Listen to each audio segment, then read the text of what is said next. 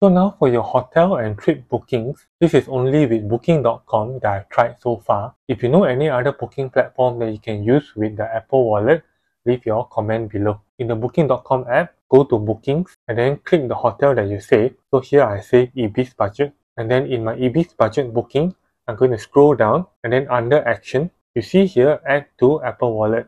Tap it and then you can add it to your Apple Wallet. So you see in your Apple Wallet, there's the booking.com. It is added in the Apple Wallet. It is very convenient because we don't have to remember and save all the hotel information. With the card in the Apple Wallet, we can easily access our hotel details right in the app, in the Apple Wallet, and then when at the hotel reception, we can just show this card to the receptionist. If you think it's helpful, hit the like button and subscribe to this channel, and also leave a comment below sharing your thoughts and what you learned about Apple Wallet and Apple Cards in today's tutorial.